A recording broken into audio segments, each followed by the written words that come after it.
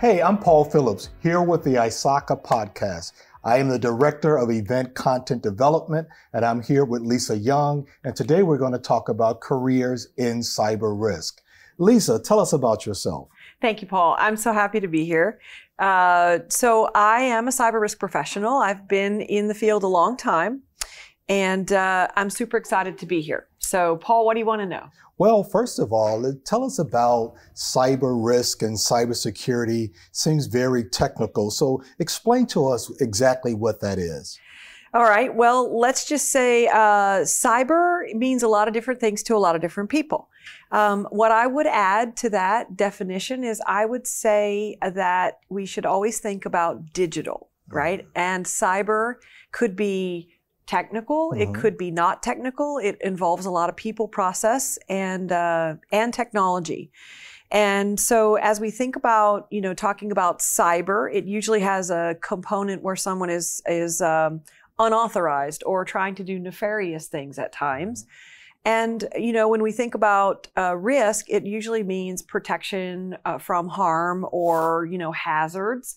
And so when you kind of put those together, a lot of my career has been in helping organizations understand what could keep them from meeting their strategy and their objectives or their mission. Sure. So because it's so technical, it scares a lot of people away. So let's talk about some of the non-technical, maybe characteristics or traits that you think one should possess in order to be successful in the career. That's a great question. And that is a myth. So one of the things is that cyber automatically equals technical. That's just not true. We need people with diversity of skills, diversity of thought, and diversity of perspectives. And the reason why I say it's just not true is because one of the most important traits that people can bring to the career of cyber risk is being curious, asking how things work, figuring out how they should work, how they could work better. And so, part of our mission is to help manage the risk to keep our businesses working and operating to deliver their products and services to others. Yeah, that's awesome. Why don't you tell us a little bit about your journey as a cyber professional? Sure. So I actually started as a bank teller. Oh, wow. I didn't go to college right out of high school. I went to work in a bank. And as many of you know, if you've come from banking specifically, there's a lot of women in banking because most of the people who work in the branch banks are tellers, and they're mostly female. Well, it just so happened that it was a large bank and they had a data center. So after I was a teller for a year, I went to work fixing and servicing automatic teller machines. So it was kind of an evolution. I learned all about software. I learned about how to balance a machine, run a machine, fix a machine. So I found that I had a good sort of sense of fixing things. And then I went to work in network operations. And then I did go back to school and I became a network engineer. So I was a network engineer, a telecommunications engineer. And I basically, figured out how things worked. But what I found over my course of my career is that it really is important to ask how things work and to be able to understand other people's perspectives in the workplace so that you can make a better product or service to deliver to your customers. Yeah. It's interesting how you said you started in banking, where there was a lot of women, and you ended up in cybersecurity, which I think there's a lot of men, right? Yes. Yeah. So it is funny because I didn't know that this was a male-dominated field, and it still is to this day in 2022. It still is a male-dominated field. 72% men consider themselves cybersecurity professionals. But I will tell you one thing, there's never a line in the women's bathroom. So this is a great thing, but we need more people of all kinds in this field. And I think the myth that cybersecurity is technical is one of the reasons why there's so many male people that come to this field. But I will tell you that that's just not true. It's changing. And I consider myself a mentor to bring women into the field, and I try to do that every place I work and every place I speak. I'm glad you said that, because I want to ask you, what's some of the advice you would give maybe a younger woman that's interested in cybersecurity? What would you tell her? I would say to be who you are. You know, one of the things that cybersecurity needs is people with critical thinking skills and people that can ask the tough questions about, are we doing everything we could to protect our assets? Do we know what our most important assets are? And, you know, that is not that's not related to gender. And so definitely, you know, as you see something, say something, you know, as you see something that works or doesn't work, don't be afraid to raise your hand. And also don't be afraid to raise your hand and say, yes, I'll take that on.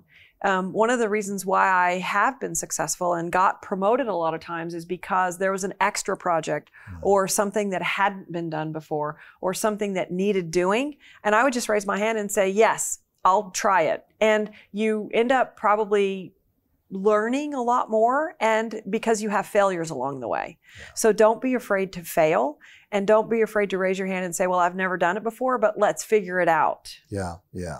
Now, you and I know each other because we've done a lot of work. We have. With ISACA.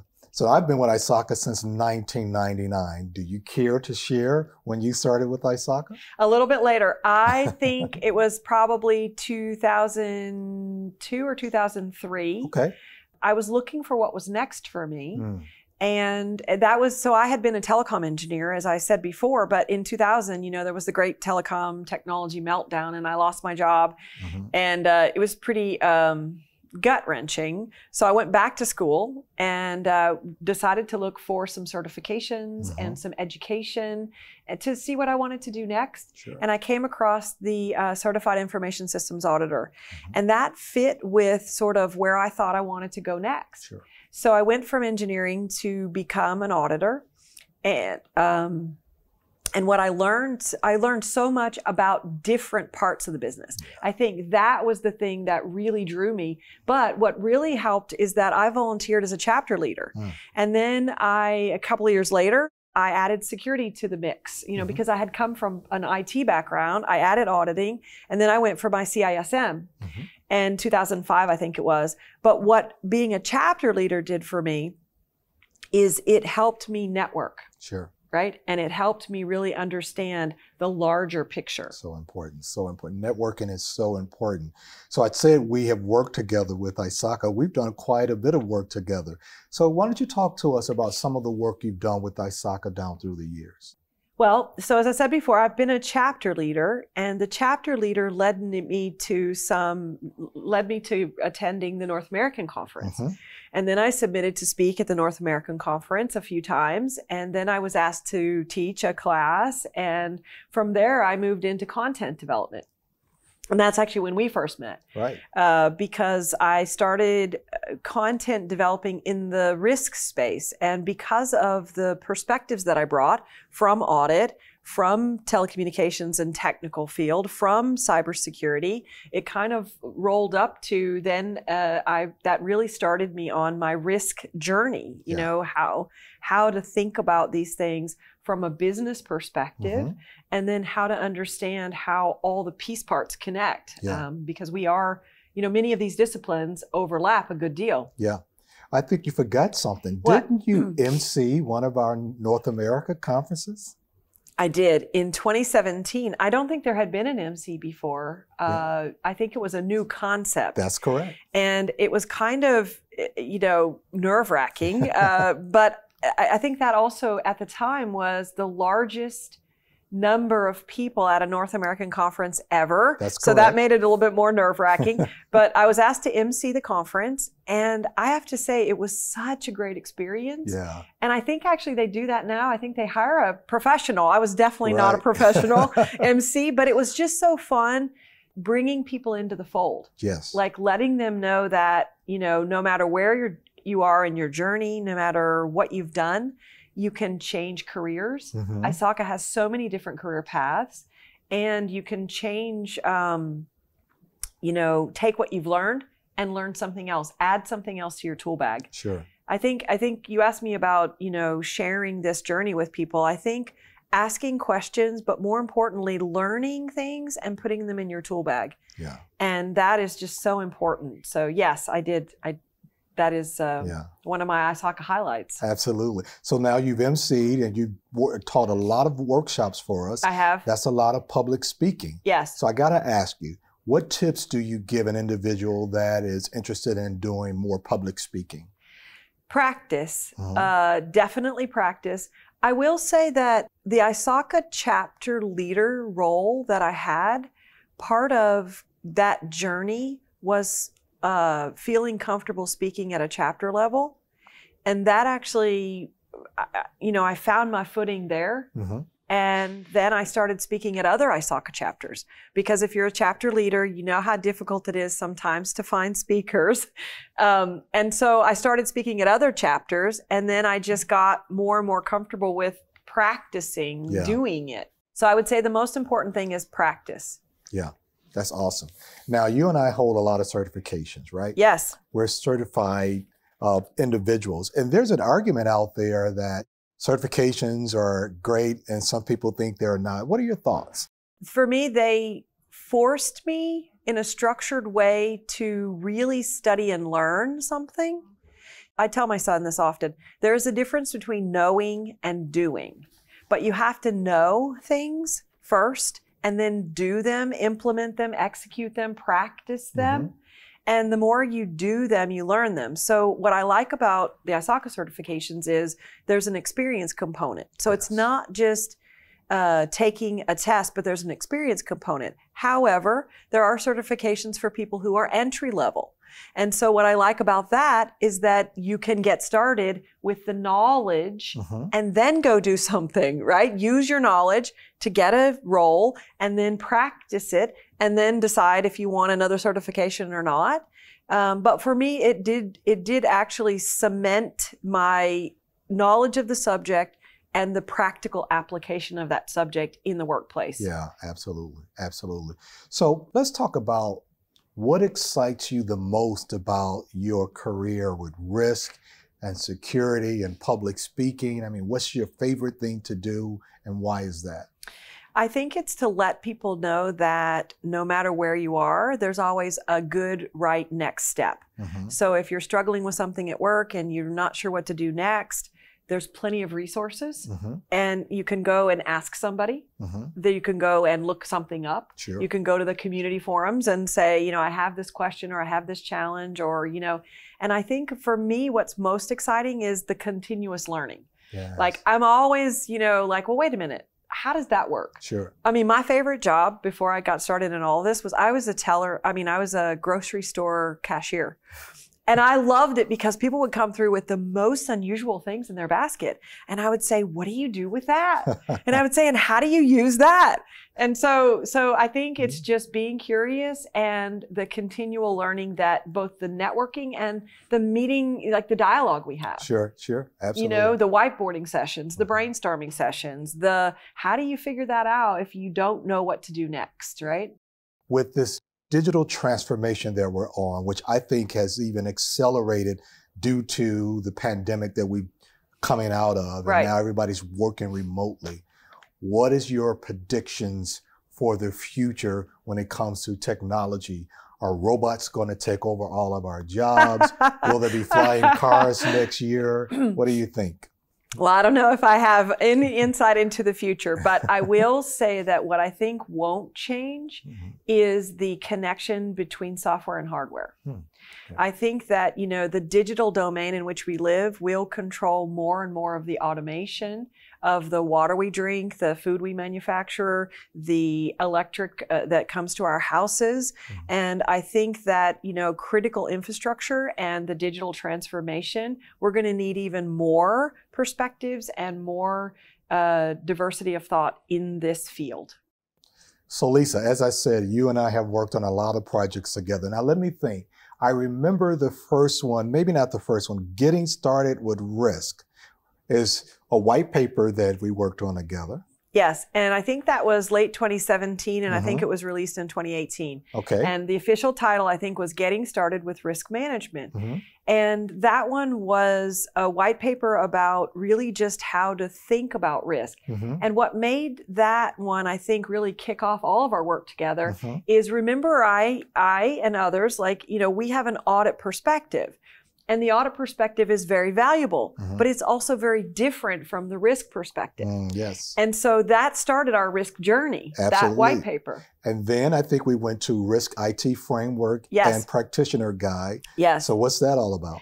So I had been a part of the original team that developed the Risk IT Framework way back in, I want to say 2007 or 2008.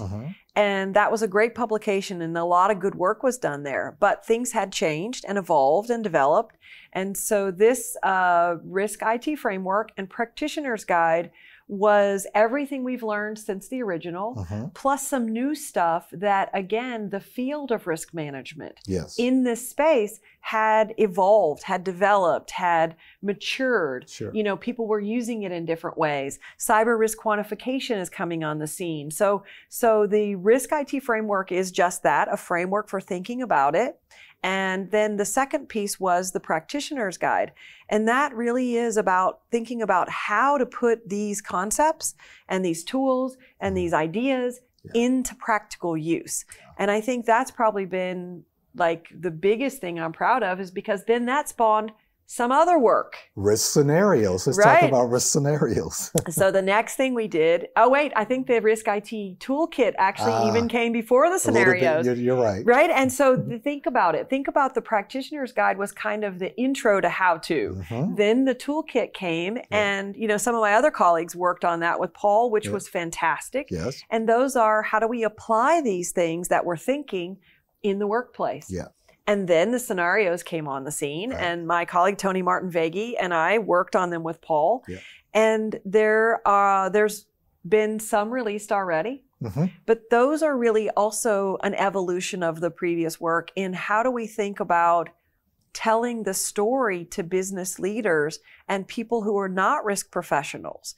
You know, how do we talk about risk and something that might get in the way of us meeting our objectives in a way that uses common language that people can understand, people can relate to, and then how do we think about it, then carry that scenario through to the more controlled design, to the more measurement skills, to the more, you know, how do we prevent these things from happening and how do we know how to think about them going forward.